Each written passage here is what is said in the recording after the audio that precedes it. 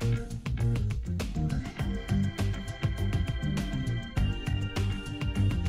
everybody. Good evening. My name is Sally Clark. I work for the University of Washington, and welcome to Louder Than Words. This is our April 13th edition. Our guest tonight for our Coach Lead play, The Future of the Student Athlete, is Will Conroy. Will Conroy is the Associate Head Coach for men's basketball at the University of Washington. Former men's basketball standout. That makes you sound old, but you're not. Conroy helped the Huskies reach the NCAA tournament in back-to-back years and earned the program's first #1 seed, while also making their first Sweet 16 appearance since 1998. Conroy led the Dogs to consecutive Pac-12 tournament championship games in 2004 and 2005. Washington's 29 wins that season tied a 67-year-old school record. Following his collegiate career, Conroy spent 7 years playing in the NBA and overseas. During his pro career, Conroy was given the 2009 NBA D-League Sportsmanship Award and saw action for the Grizzlies, the Clippers, the Rockets, and the Timberwolves. Conroy is no stranger to the Seattle basketball scene as he attended Garfield High School. Usually somebody says something when I said that, and led the program to 4 straight league championships. In 2015, Conroy earned his bachelor's degree from the University of Washington in drama. Our facilitator tonight is the co-conspirator who I value the most. Dean Ed Taylor is Vice Provost and Dean of the Undergraduate Academic Affairs world at the University of Washington, where he oversees educational opportunities that advance and deepen the undergraduate academic experience. A professor in the College of Education, his research interests include the moral dimensions of education, leadership in education, and social justice. His PhD is from the University of Washington. And with that, I will hand it over to you, gentlemen, for the conversation. Thank you. Thank you. I'm excited that you're here. Well, thanks for coming. I'm excited to be here. When we put together the program of folks we wanted to come and sit in conversation in the community, you were one of the first people who came to mind because we're in your community. You grew up here. I want you to start by just some reflections on what part of this neighborhood you grew up and what was it like growing up for you? Because I want to start with Will Conroy, the young man. So go back to your early self. So I moved up to Seattle from Portland, Oregon when I was 7 years old. And I started, and we moved up here, and we moved into the emergency housing on Yesler. And so I went to Bailey Gazzard from 2nd through 5th, and then I went to Washington Middle School. And then we moved out of the emergency housing, and my mom was able to magically afford to rent a house over here. We were able to have a house, and I lived there for 10 years. So all through high school. So this neighborhood, I remember walking. I literally, the nostalgia I get, I remember us not having a car. So I remember us walking from Beacon Hill down here to Safeway, get groceries, and roll the basket all the way up to the house.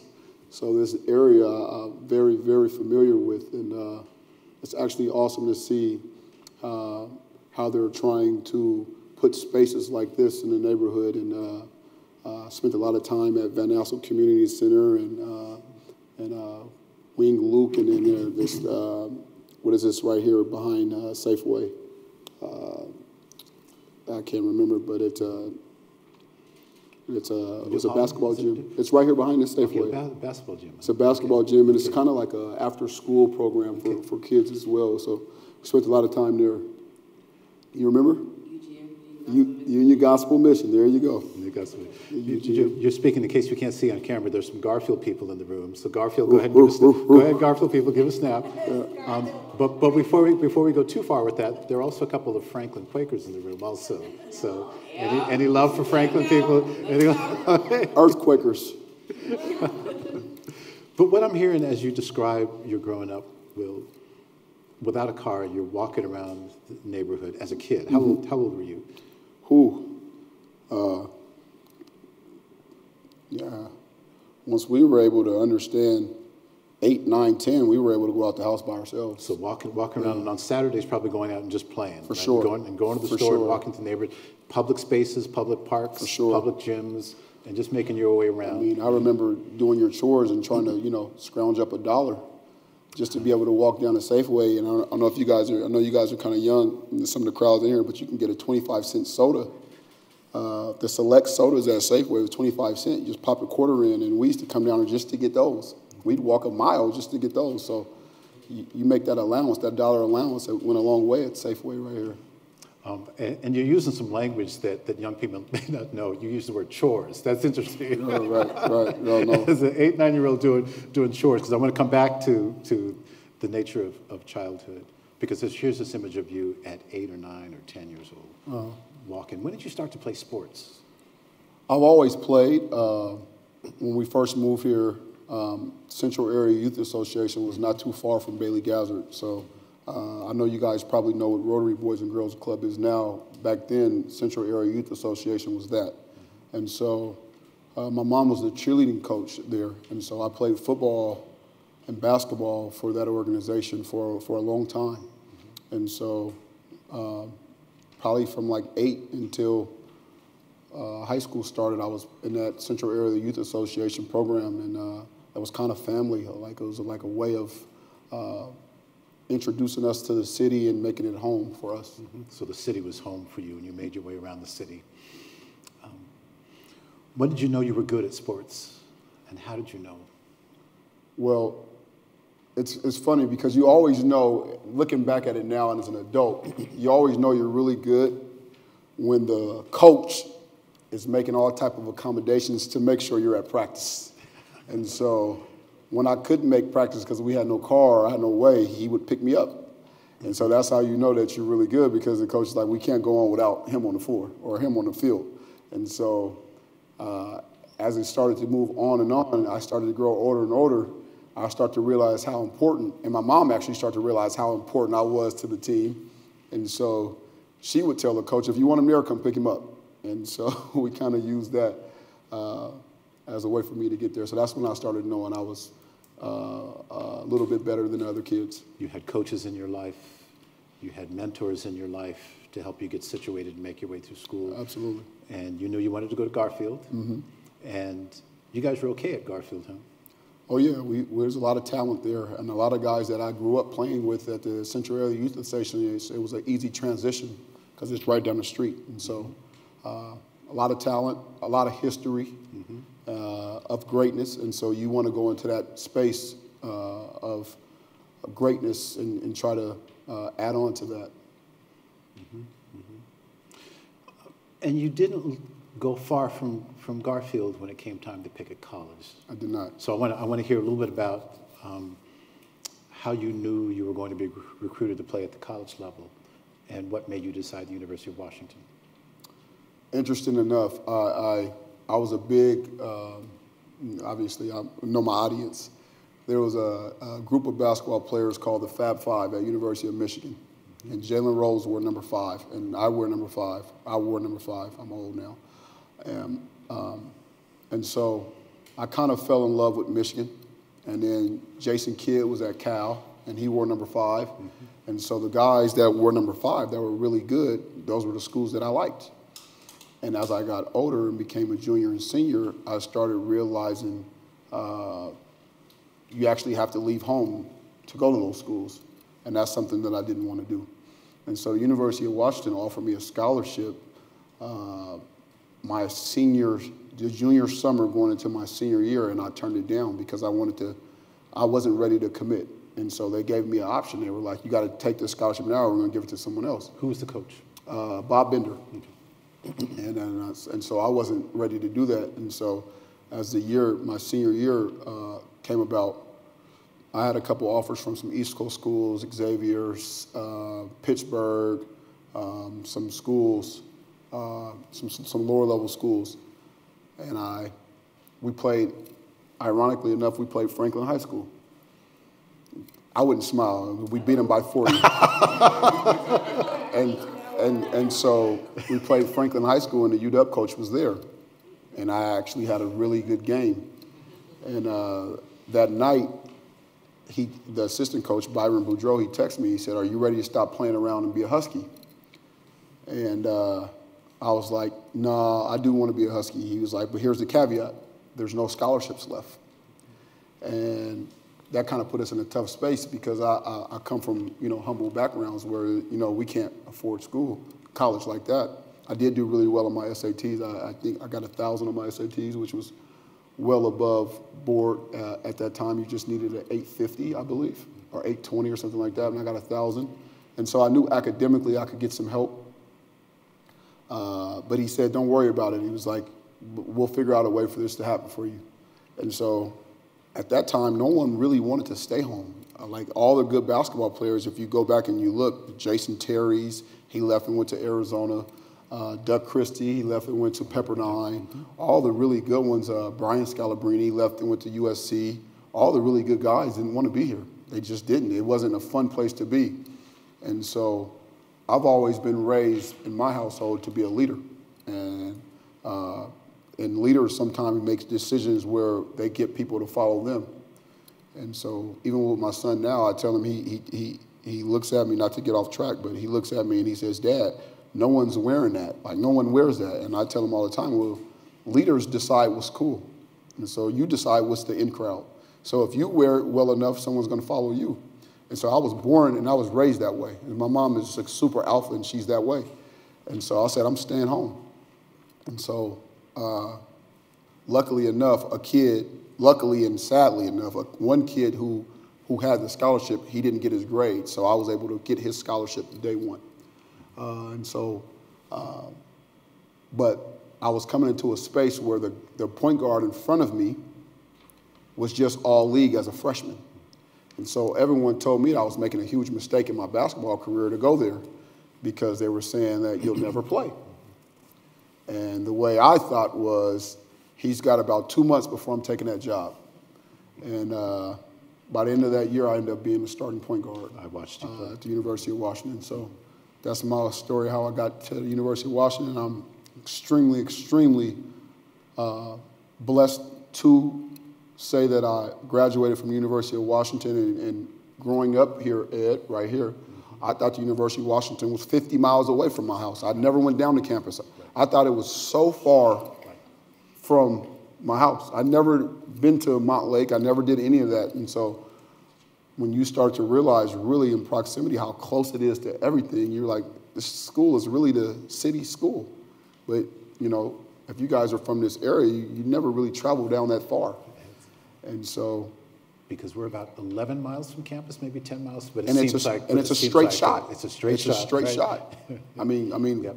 People wake up now these days and run 10 miles a day. But from the lens of a child that doesn't have much means and transportation, that could be 1,000 miles away. Let me ask another question. I'm going somewhere with this. So when you learned to play, did you play some pickup ball? A lot of it. Okay. Outdoors? A lot of it. Hands got dirty? Played a 15 by ones, or make it, take it? That was the way. Okay. I knew no other way. How about this? How about whoever had a hoop in the neighborhood, we were using your hoop. And so I had a group of friends, and we would wake up and we'd be out the house summertime, 9 a.m., 10 a.m. Whoever's hoop was available, we use it. And if we break, like it was adjustable hoop, so we'd lower it to dunk. And then if we broke their hoop, we just move on to the next person's hoop. That's what we did. And sometimes play with or without a net. Like having a net was... No, net didn't matter. Net didn't matter. At all. Okay. So all of that, that's a sense of how you came up. All of that's changed now, hasn't it? Mm-hmm. And all of the parts of just walking around a neighborhood for kids at age 9 or 10, around the very same neighborhood, going to the store with a little bit of change, trusting the neighborhood, going to public spaces. They're growing up the same way you grew up? Absolutely not. Okay. And it's a good thing and it's a bad thing. The good thing is you always want your child to have better than you, right? You always want your child to have better than you. The bad thing is your children are not facing the same adversities of life that made you who you are. And so that's the tug of war with raising children today is, you know, my daughter's in the back seat saying she wants mod pizza in Starbucks. And I'm like... She's in the back seat. Mod pizza in Starbucks, and we were like, it was a great weekend if we were able to get McDonald's. Great weekend if we were able to get the dollar menu at Wendy's.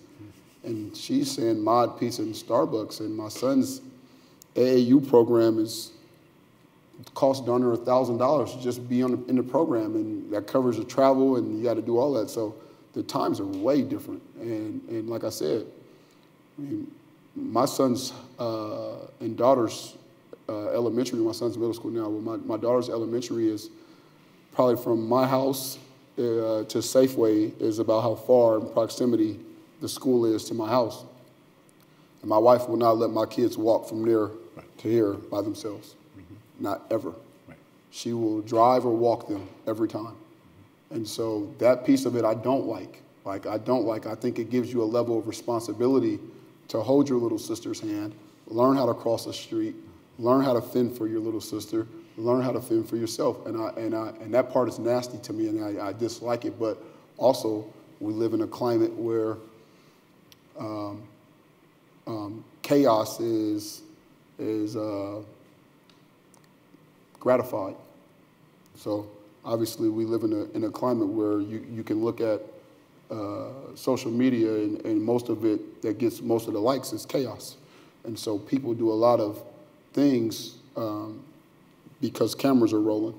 And so I want to ask you about Will, not just about Will, your son, but about the circumstances around him. Mm-hmm. So I'm older than you. When I played, same thing.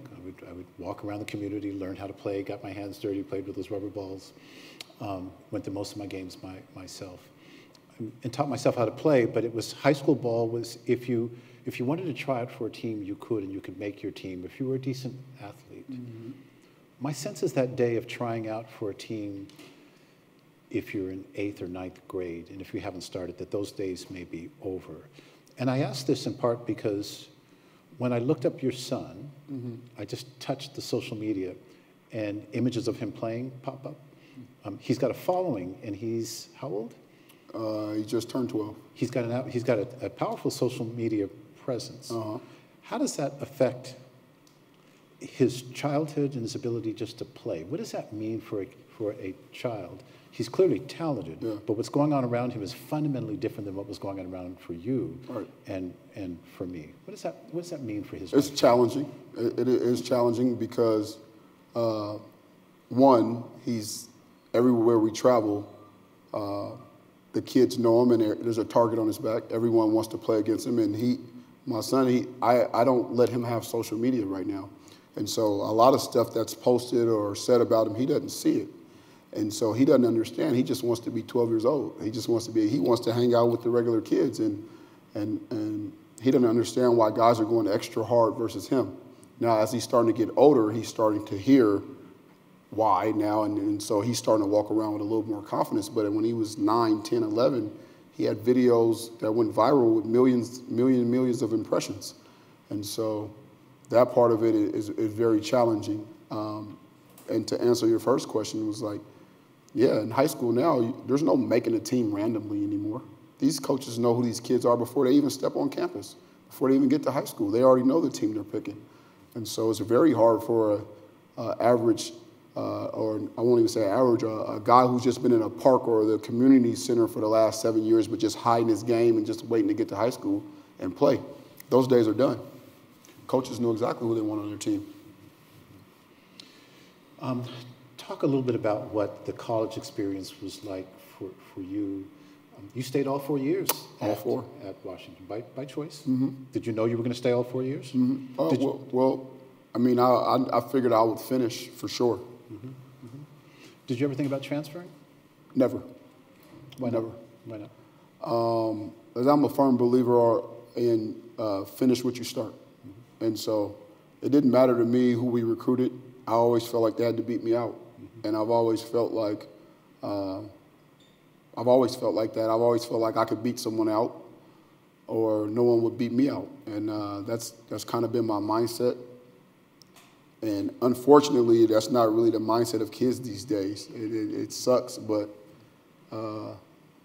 that's always been who I've been. I mean, I think it comes from, like I said, my mother being very strong and coming from humble backgrounds where she had to fight a lot to get everything that we've had. So I was able to see that. You were a popular player. Did you have money to live on? Did you have travel money? Did you have money to play with when you were when you were a student athlete? So by the time I got to be a sophomore, freshman, sophomore, I pretty much depended on those scholarship checks a lot. Okay. You know, that Pell Grant was huge. It was just enough to get you by. Well, and also, you know, you would send money home to the family too. So you were getting extra, you would send a little home. Yep. And so. Yep.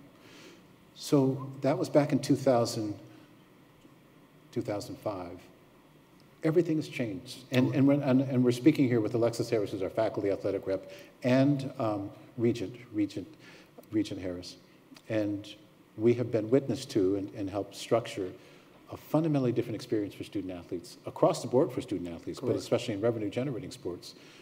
And so I think about what it must be like to be a coach now, where students can transfer when they want to transfer. Mm-hmm. And the second part, I want you to give a little bit of a primer, just from a coach's perspective, what name, image, and likeness is, and what it means for student athletes, and what it means for coaches.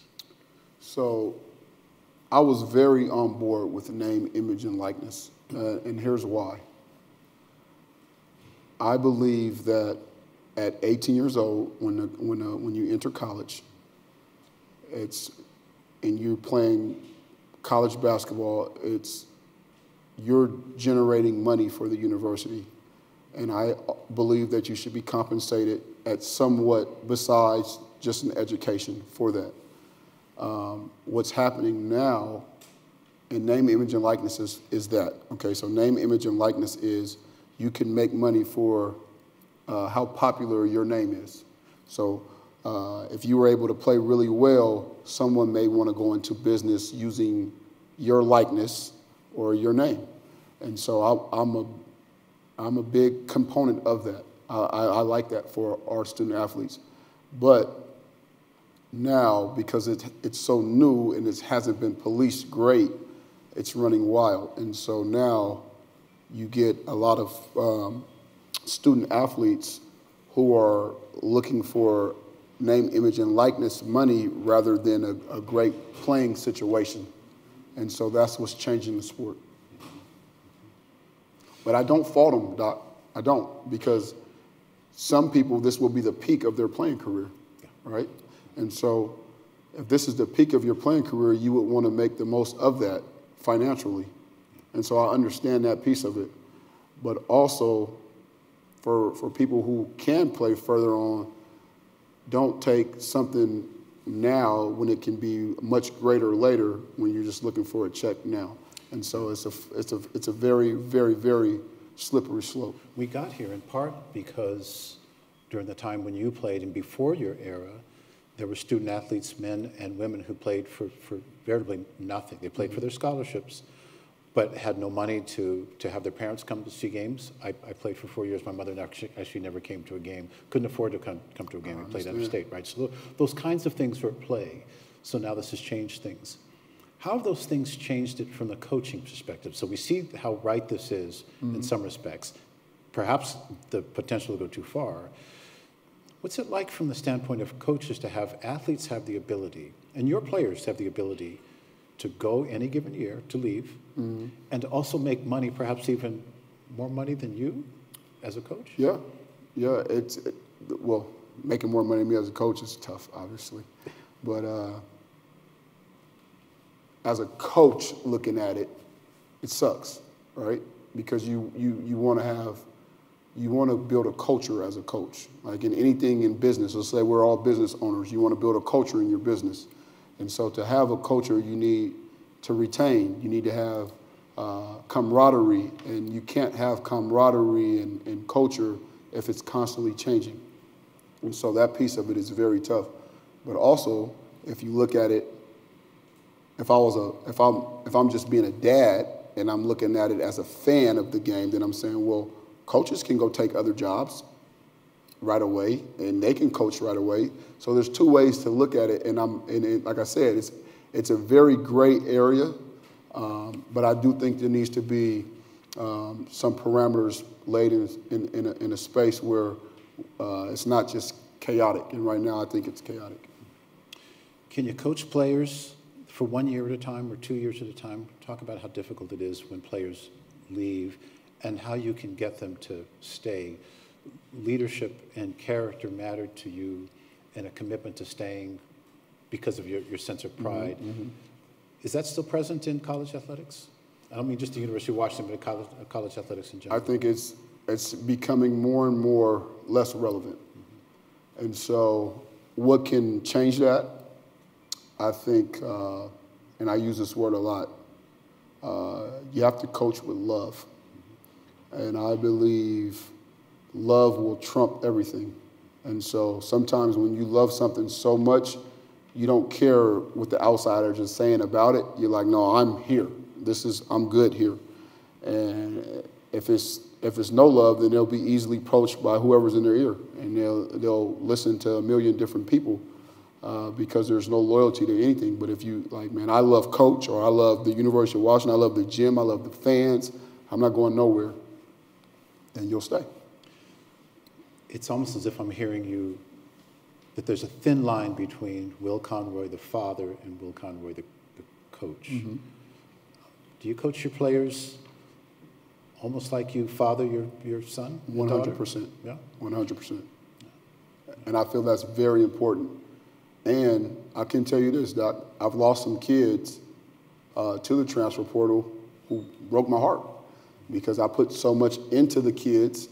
But obviously, they have to go into a situation where they feel they can be most successful. And it will be like, you know, your son coming in and saying, well, my son coming in and say, Dad, I know you're coaching at the University of Washington right now, but I want to go to another school. I'd be heartbroken, you know, I'd be heartbroken. But it's the reality. So all you can do is kind of, you know, I've always worn my emotions on my sleeve. I've never been a guy that tries not to show my emotions with someone. And if I like you, pretty much I'm going to pour into you like, you know, you're one of mine. So. You've been known as a leader on the court, and people still to this day, when they talk about Will Conroy, it's leadership and discipline. The part that not that many people know, because you keep this part of you quiet, you do a lot of work in this community aside from basketball. Talk about some of the ways that you give back to the community. And so before you answer that, you left for a while and you went on a pro circuit. You played professionally, you traveled some, you traveled around the nation, and some internationally. You went away for a while. Talk about going away for a while and what brought you back. And then I want you to talk about the service that you do in the community. Well, I went away financially. I've always been goal-driven. So my goal in life was to play in the NBA. And there was nothing in the world that was going to stop me from doing that. And so I was able to get a couple of coffee in the NBA a few times. And I got offered a big deal overseas. And I actually called my college coach, Coach Romar, and I told him, and I said, look, man, you know who I am. I play in the NBA now, but I think I can be a better player in the NBA. I just need to stick around. And he says, well, Will, why don't you go put some money in your pocket and come back and do it? And so I did that, but I never really enjoyed my overseas experiences because my brain was always in the NBA. And so I liked it, but I didn't love it. I loved the idea of fighting to play in the NBA because that's what I wrote on my wall when I was 13 years old. That's what I'm going to do. And so I never really sold out to being over there, and so I never really enjoyed it. And so the second part of your question. What brought you back to the very community that you grew up in after your ventures around the world? And I never really left. So every summer I would come back and I would put open gyms together right here at Rainier Vista Boys and Girls Club. And so in the morning, I would work out all the NBA players from the community. I would grab them and I'd send out this group message, and I'd hit Brandon Roy and Nate Robinson and Jamal Crawford and Isaiah Thomas and all the other guys that you guys can think that made pro around here. And I put a group text and I say, we're playing tomorrow at 10 a.m. And then the gym would be packed. And, you know, we would shut it off at about 15, 20 people, and it would be because it was the summer programs in the community center, so all the kids would be around the glass walls watching all the NBA players play, which was awesome. Now, I want to pause there a second, because you just said that so quickly, which is interesting about what you just said. Yeah. You named a whole bunch of names of people that if people don't follow, these were young men who grew up in this community. They went to Rainier Beach, they went to Garfield. O'Day, they went to Garfield, they grew up, they played, maybe had some time in the NBA, some more time than others, and then came back to the very community, and you're texting them, because they've come back home again. Absolutely. So our basketball community is very tight-knit. And for us, a big thing for us, the group of guys that I'm really close with, we call ourselves the home team. And our biggest objective was to pour back into our youth, and we use a terminology a lot. We say, send the elevator back down. And we say, don't just get up there on the top floor and you're up there by yourself. Send the elevator back down and bring somebody else up with you. And so that was big for us. And so we would do a lot of stuff that we would do would be right here in the community. We wouldn't want to do it out far. We would want to do it where kids could touch us. And so when I would have those open gyms, it was good for the kids in the community to be able to, like these glass windows are just like this, they just sit outside and watch us play. And then afterwards, these guys go out and take pictures with the kids and become one with the kids, and that was huge. And then after that, at 12, I would have a high school group come in and just work those guys out and try to teach those guys the habits of being college and pros. And so that kind of led me into my coaching because I started finding a solace in that rather than playing overseas. So I started finding more love in helping kids and pros rather than playing the game. And so to answer the second part of your question, I would do backpack giveaways every single year, or turkey drives, or coat drives, or book drives, or I would partner with World Vision, and we would do toy drives for Christmas, and just try to provide haircuts and backpacks and books, and the main objective of it was to make sure that our kids in our community had the same starting point, so to speak, as a kid who was going to Bellevue High School. And so that was very important for us, because me being one of these kids who didn't know how I was getting my hair cut the first day of school, didn't know what I was wearing the first day of school, or didn't know how I was getting to school, we wanted to take that off of parents' plate and at least be able to provide that for the first quarter of school. You're describing all of these young men, and I suspect young women as well, Absolutely. in the community, that come back to the community, give back to the community, are driven by a certain ethic. But the image we have and the narrative we have of star athletes is that they go away and get wealthy and never come back. But you're describing something fundamentally different. What is it about you, the young men and women in this community?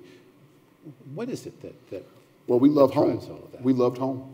And so a lot of people earlier, like I said, they were so, like, they wanted to get out of Seattle. I don't know whether it was the rain or what, but we love being here.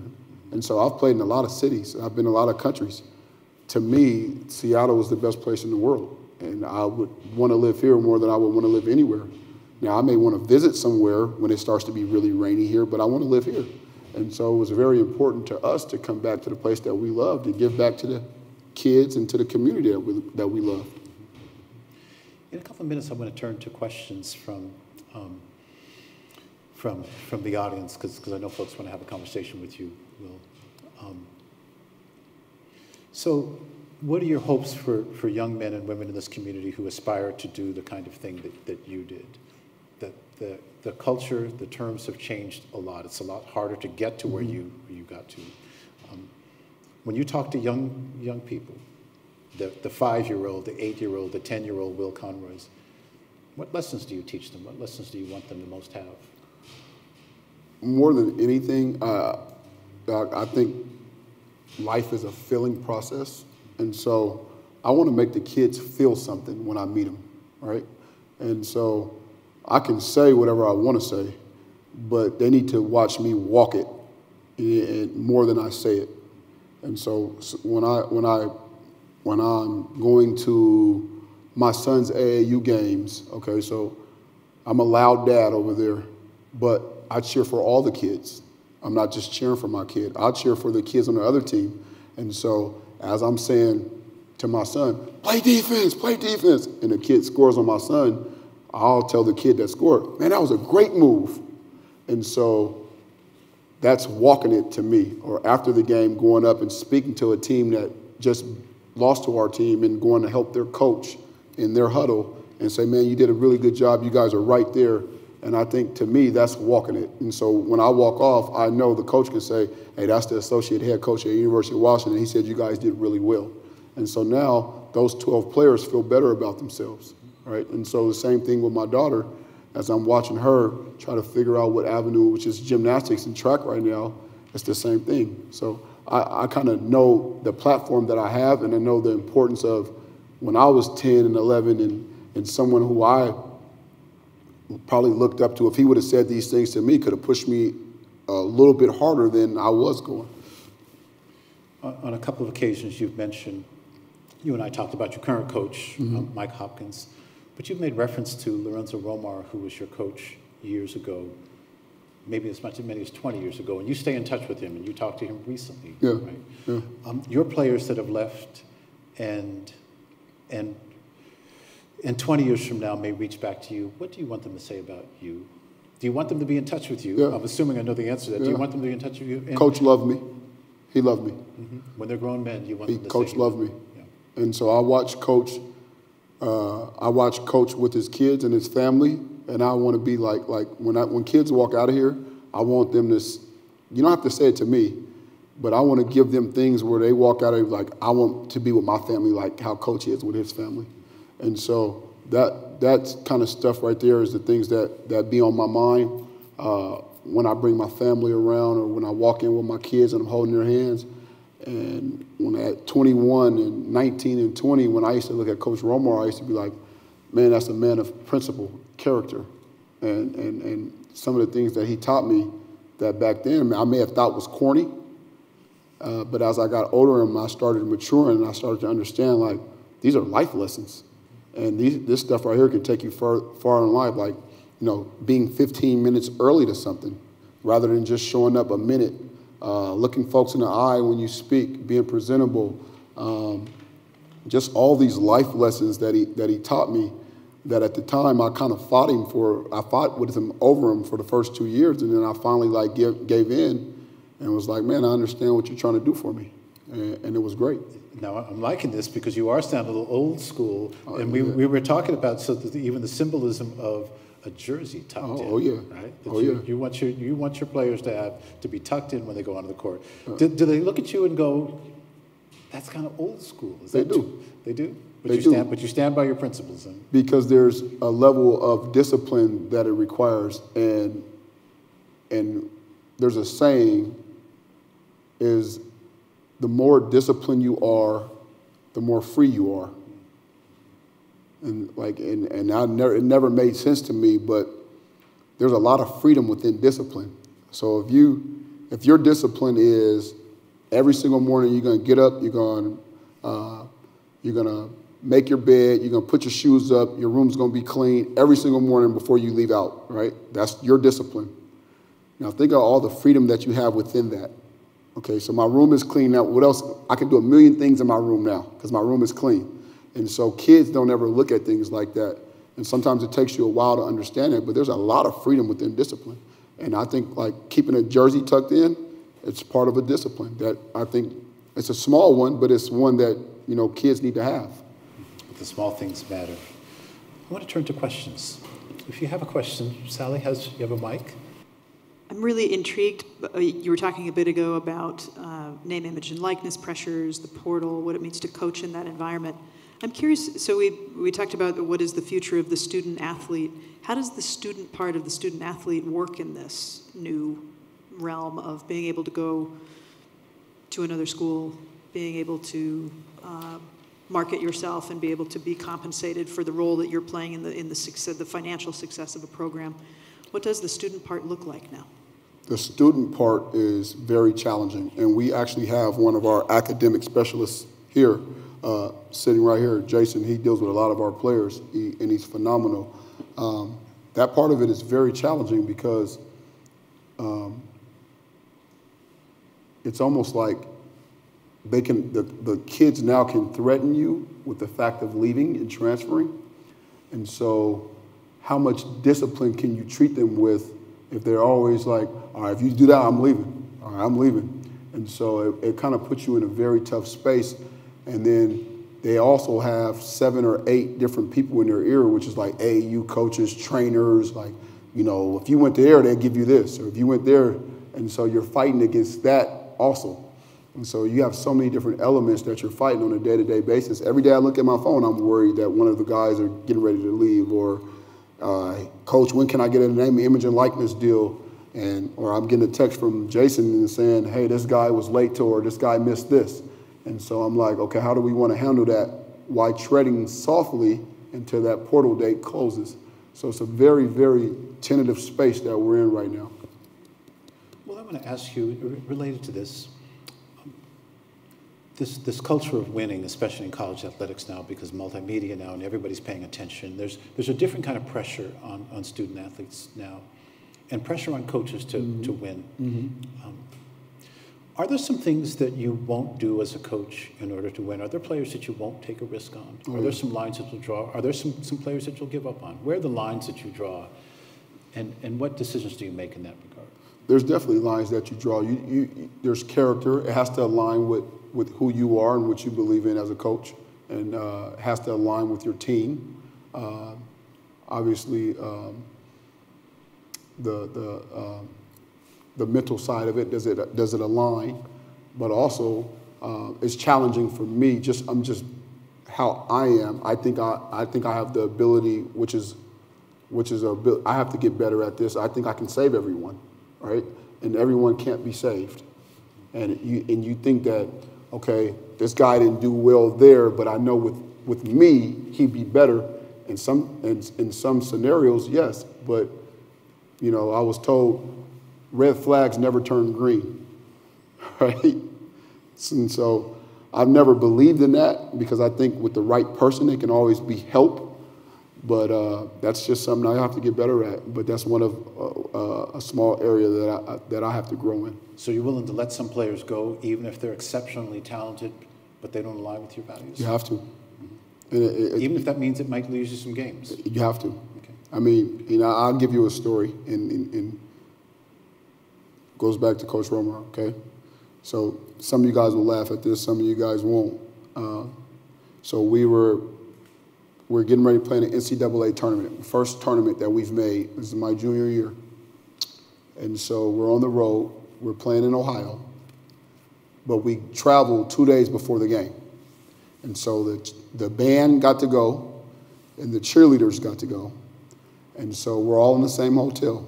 And so the band throws a party 2 floors above my room. And so and listen to me, it's 2 days before the game. And so curfew was at 11 or 12, so I can't remember. And so me and my teammate, I won't say his name, because he's not here to defend himself. So we go up to the party, and I was like, okay, this is cool, you know, all right, really not my speed. And so I go back down to the room. And so now I was getting close to curfew. And so my teammate comes in, and he's like, yo, I think that I can get such and such cheerleader to come to our room. And I say, okay, not bad. And so they come down. So I call another one of my teammates, and I say, hey, there's going to be like a small little party in my room with a couple of the cheerleaders, so come down. And so he comes in, and this within 5 minutes of them being in the room, and I hear boom, boom, boom, boom, boom on the door. And I'm like, oh my gosh, that's a coach's knock. And I'm like, man, go get the door. I'm like, I'm asleep. And so the girls are like hiding all over the place, like under the bed, like they're hiding, right? Everyone's fully dressed, nothing like that. And so one of the assistant coaches come in, and he says, you guys have to be kidding me. We're getting ready to play in an NCAA tournament game, and this is where you guys' mind is at? And so at the point, I'm a junior, I'm the captain of the team, And so he tells the girls, get out of here right now. And so the teammate that I called, who was one of the stars on the team, he hides in the drapes of the curtain. And so you can't see him at all. And so the girls run out, and me and my teammates get scolded by the assistant coach. And so like 20 minutes go by, he leaves, we're in there, my other teammate runs to his room. So we're in there like, how do you think Coach Romar's going to handle this tomorrow? We're like, how do you guys think? We're talking to each other all night. How do you think Coach Romar's going to handle this tomorrow? He was like, man, he ain't going to trip, man. We didn't even do nothing. We didn't do nothing. So we wake up, breakfast is at 9. We go down, and Coach Romar, you have a good relationship with Coach Romar. You can call him, he'd validate word for word what I'm saying. And we get to breakfast, and he says, he comes, and he's a guy we hated to disappoint. And so he walks straight to us, and it was like Bigfoot coming to the table. Boom, boom, boom. That's how I remember it. And he's like, you two, I cannot believe what you did last night. You guys, I don't even know what I'm going to do. And he's like yelling. And like the other team, the other 2 NCAA teams are like at breakfast too. But he's like scolding us, right? And Coach Rohr never used foul language ever. And he's like just getting into us. And he's like, we're going to meet and I'm going to say what I'm going to do with you guys. So we go back up to the room, and I'm like, okay, he was a little more mad than I thought he would be. And I said, hey, man, here's the deal. You just need to tell him that you brought the girls. And I had nothing to do with it. I was in the room chilling. And he was like, okay, I'm going to tell him that. And so he met with Coach first. And so he comes back to the room, and I say, what happened? What did he say? He said, he's not going to play us in the first half. He's not going to play me in the first half tomorrow. I said, did you tell him that I had nothing to do with it? He said, yeah, I told him, but he want to talk to you now. And so I get to his room, and he says, did he tell you that what I'm going to do to him? And I said, yeah. Did he tell you that I had nothing to do with it? And he said, yeah, he tried to tell me that. But here's what I'm going to tell you. You're the captain of the team. You should have told him that wasn't a good idea. So with that, you're going to get the same discipline that he has. And I say, Coach, we're playing in an NCAA tournament game tomorrow. And he says, the program is more important than you two guys playing. And so we lost that game 100 to 102, okay? And we got in the game with, I want to say with like 5 minutes to go in the first half. We were down like 16 when we checked in the game. And so if you think about that, the change that would have happened if 2 starters are starting, we would have played in the next round. That team that beat us ended up going to the Sweet 16 that year. And so at that point, I didn't understand why he did that. But as I got older, I understood, and I talked to him about this several times, and he told me, he was like, Will, it was about making you guys grow up. And so if I turn a cheek to that, you'll think you can get away with that kind of stuff. But here's the power of that story. 20 years later, you're telling that story. You're not talking about a win or loss. You're talking about that story and what that lesson taught to you. And I bet you have a coach's knock now. When I knock on the door, probably hears the coach's knock. When I knock on the door, they know it's me. They know it's you. And I raise my hand to do room checks. I want to do room checks. So that's my responsibility on the road. I see heads nodding. Are there other questions? There's a question. So I want to bring it back to the community standpoint that you were talking about. You talked about the days of the kid who, is playing in the backyard all summer long, trying to get ready for high school or whatever. How does that playing field, how do you even that playing field out? Is it just over with, or is there a sense of even the playing field out with those young people who don't have the same opportunities of growing up in an AAU program or having the money to travel and do all those things? How do you how do you even that out in a community like this? That's a good question. Let's see if we can repeat the question, Will, for the That's for a folks great. that- That's a great question. So what I hear you saying is, how does that kid who doesn't have the same resources get an opportunity to give himself that platform in high school to be seen and evaluated the same way this kid who's coming in with a little bit of clout or a little bit of hoopla? How does he get seen the same way? That's what you're asking. That's a very good question in this day and age. Besides growing 7 inches, and last summer was 5'9", and this summer he's 6'6". I don't know. I don't know, because the game is such in a space now where you have to kind of already beat somebody, right? And I think that here's what I will say. I will say all the great AAU programs, sometimes development is more important than your son or daughter playing on the great programs. Sometimes they should play in maybe not as good program to develop more and be more of the catalyst rather than being on the team that gets the most attention. And even with my son, who gets a lot of attention, I still fight that line too right now today. And he's one of the better players on the team, but sometimes I'm like, maybe we need to take a step back because we're not developing things that I want you to develop. And so I would use that to kids who, like I would say, join the local Van Assel teams. Join the local Rainier Vista teams. It doesn't always have to be the Rotaries. It doesn't have to always be the Friends of Hoops. It don't always have to be the teams that are traveling the most. But if there's a coach that is going to pour into a program and spend his time and develop, do that. That's what I would say.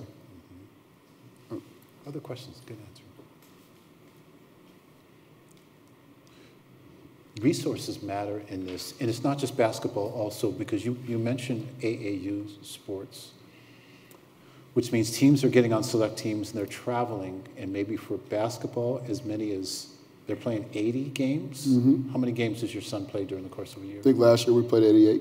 88 games. And he's how old? From, I want to say from January until August, 88. 88 games. 12. Okay. 11 at that time. I played 15, but that was before the turn of the century. You're supposed to laugh, I'm not that old. But that means costs associated, and that's true for volleyball, that's true for soccer, that's true for now most sports. So if you don't have the resources to take that trajectory, and part of that question is, can you close that gap? Which is almost excuse the term, Alexis, it's almost a sociological question also. Can you close that gap if you don't have the wealth? Because there are a lot of kids with talent who can kick a soccer ball, but if you don't get on a select team and you don't get to play those 88 games, by the time you get to high school, you don't have a chance unless something really unbelievable happens, like you grow to be 7. Well, Dr. Taylor, let's take sports out of it. That's private school, public school. Right. All right. Yeah. So who's getting the best resources, private or public? So you can look, it's not just in sports. And so that's where places like this can help with that gap. That's true, and yet public schools had always been the great neutralizer. I'm an educator, and I'm an advocate for choice, for parents being able to choose what's right for their kids. Let me put it that way. And I'm also a believer in public spaces where kids can play and just get better. But does that have the same kind of, because you described growing up by going out and just playing and becoming good enough and having people carry you along. Mm-hmm. Are we done with those days, though? And is that fair, or doesn't it even matter at this point? I think I don't even think it matters anymore. And part of the reason is a lot of parents, and this is very sad to say, a lot of parents put a lot of pressure on kids to be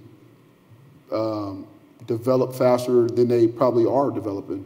Like you see parents in the audiences and crowds, and even you watch it on social media, there's parents that are just crazy. It's like let it build. let it gradually come. And so everyone's into instant, and there's no process anymore. The process is lost. So this is the kind of thing that goes viral, Will, and I want to know if it happens in our community, because you're at a lot of games now. When I was at games, sometimes I was surprised and appalled by the things I saw from our folks, from folks in my community. The way that we talk, the way we engage, the way that we've overinvested. Can you influence in that in some way as a parent and as a coach? You've got a reputation in this community. Do you ever intervene in the stands at kids' games? I do. Intervene with other parents? I do. Mm-hmm. I do all the time. I do all the time. I'll go up to a dad or I'll go up to a mother all the time and I'll say, man, your kid did really well. Because I can see them steaming. I can see the development is coming. And just to take a little bit of edge off. And look, I'm not going to sit here and tell you that I don't get frustrated sometimes with my own, with things that I think that we work on and he doesn't do on the floor. I get frustrated too. And I think that's the beauty of having a balance in your home with my wife. She's like, okay, well, ride home with mommy today. Let daddy cool off, and that's okay. And sometimes my son's like, no, I want to talk about it with dad. Sometimes I want to talk about it with mom, but you need that balance. And I talk about this with Dr. Harris all the time. And she's just like, just be let mama bear be mama bear. And like, be the landing spot for the kid. And so. Sally's coming to the microphone. Do we have maybe one final question? Alexis, do you have? No, you go. Okay. We'll take two final questions, but we'll be succinct in our answer. You say you went to Garfield, even though you live down here. I don't know, maybe that's like something people back in the day did, where everyone down here went to school in Garfield, even though it's like so far away. But that's besides the point. That was just something I had to say. But I know like a lot of kids from Seattle, they go to UW for basketball and all that. So unbiased opinion, you have to be unbiased. But out of all the schools down south here, which one is like looking like the best players are coming up? Would you say Raider Beach, Garfield, unbiased, that's it. Those two schools. This is going to be recorded too, so this is going to be recorded. I think that Mike Bethia has done an unbelievable job at Rainier Beach over the last 40 years. I think that's the toughest job in our city. I really do. I think that all the walks of life that comes in and out of his gym and the things that surround his gym is very trying. And I think that he's the right guy for the job. And I think that he's done a phenomenal job. I think just with how our community is changing and more families are starting to move further south, I think that you can find a lot of good programs out south. Federal Way is very good. Auburn High School won the state championship the year before last. And so you're starting to see, even Tacoma, Wilson High School won this year, Curtis High School won this year. And you're starting to see more and more talent out further south. And so, yeah, it's starting to become all over the city, not just at Garfield, even though Garfield did win the state championship this year. Dr. Harris, you get the last question. I'll try and be really brief. As a sociologist in the room, I think Will was right, pushing back and sort of saying that contemporary sports with AAU and the costs, right, is a microcosm of education in general. And we do have inequality gaps between our educational systems in public here in Seattle and nationally. So kind of bringing it home to the UW as a public institution and you seeing other institutions, you interact with other universities. Mm-hmm. What would you say is the added bonus of being at a public university, and what does UW specifically offer to our students from the Seattle area? What does UW bring educationally, academically, in terms of athletics that other universities don't bring? I think just, on a very simple platform, I would say a UW degree is very, very big in the state of Washington. And so most of the people that own everything here are UW graduates. And so you're walking in the door with that piece of paper, you're going to at least get an interview. And so if this is where you would like to live, that's important. And I say that to a lot of the guys that I recruit here. And I say, if you come down to the University of Washington and you do well and you don't burn bridges, you should be able to have a good job for the rest of your life around here. And so I use that all the time. You know, I can't really speak a lot on other universities. I know, obviously, I had a guy who I ended up getting from Stanford, and very, very smart kid. And, you know, obviously his degree holds a lot of weight. And so, obviously, there's a lot of places. I mean, besides, you know, I won't talk bad about Washington State and Oregon in here. That's just me being personal and my Husky pride showing up. But there's a lot of great institutions, but obviously I love that one down the street more than I love any of them. And will I be left with an image as we close of a young Will Conroy, age 8, 9, 10, walking through a community with a little change in his pocket, buying some groceries, with hands that are dirty because you've played with the ball outside and beckon friends to play along with you so that you get better, so that you come to a place like the University of Washington and have your life change. Go out into the world and experience and see the world, only to come back and give out backpacks to kids so that someday there'll be a kid with a little backpack that will follow your path because you've stayed close, that you've touched them, and they'll become a Husky and change their lives, and they'll send the escalator back down again and again and again. And I can tell you this, Dr. Taylor, I think about that a whole lot. When I make my drive from Auburn to the University of Washington, and no matter how stressed out I think I am, I always remember how blessed that I am to be able to say that I was, you know, one of maybe 20 kids and probably one of one to be able to do everything that I've done on the same street, right? So everything that I've done and completed in my life, I was able to travel 10 to 12 minutes up and down this street and do that. And so very blessed and very honored. You've never left home. Thank you, Will, for being a part of this. But you've got a couple of sports fans, so it's not too unusual that we ended up with your name on a list. Like, yeah, Will Conroy, we'd like to talk with him. Let's have Will. And it's fantastic that we were able to have you here tonight. Thank you so much. Last round of applause, and thank you. Thank you. Thanks for having us.